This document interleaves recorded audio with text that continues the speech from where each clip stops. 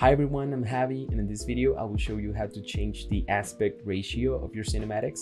So if you want a more cinematic look with these black bars on the top and bottom of the screen, or if you want to record a video that looks vertical as if it was shot on a phone, then let me show you how to do it. So without further ado, let's jump right into it.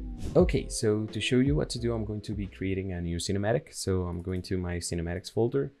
I'm going to go cinematics level sequence, and I'm going to create, I don't know, ls_cinematics, enter. I'm going to double click and open in sequencer, and we're going to be adding a camera and a camera cut. As you can see here, this is the default aspect ratio that we have, which is 16:9, which is the standard widescreen screen, right?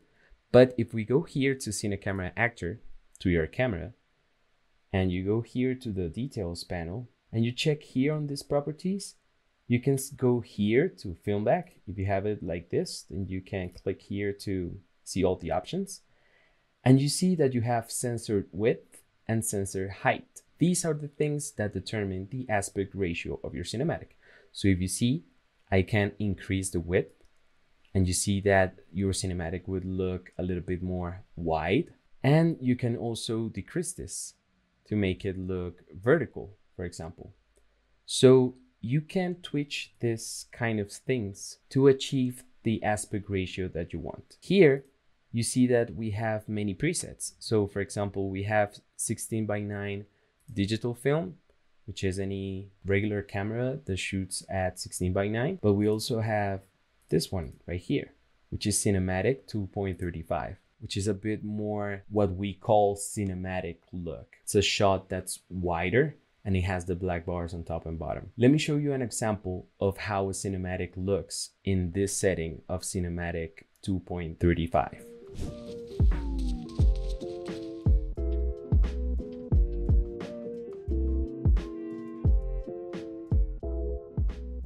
So here's the cinematic you just watched.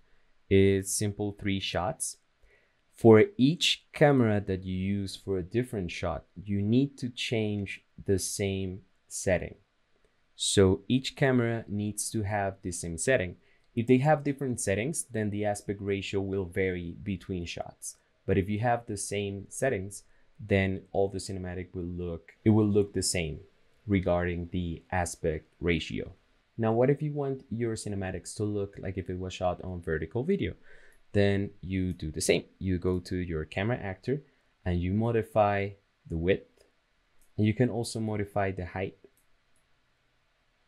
And you can just play with this, with these values however you want. Remember, you can also change here the focal length to make it look or adjust your cinematic to look the way you want it to look. I'm going to show you an example of how a vertical cinematic would look like.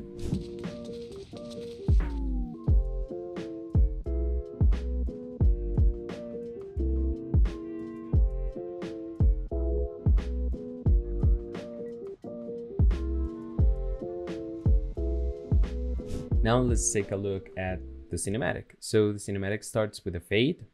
It has just a single camera that I animated. It has a camera shake blueprint to make it look like if it's like handheld. If you want to learn how to create a camera shake, then you can check my tutorial. The link will be in the description. And it has the spooky doll animated as well. In my case, I used these values on the censored width and height. If you want to copy those, then go ahead, but you can just modify them until they look good to you. Another thing you can do is that you can animate these values. So you can start in a 16:9 aspect ratio and then change it.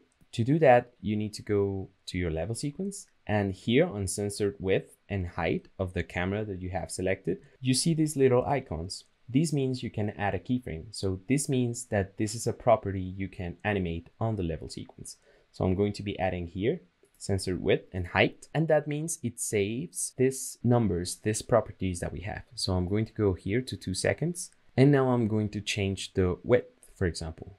So I can go here to make it wider, and it will create automatically a new keyframe. So let's see how it looks.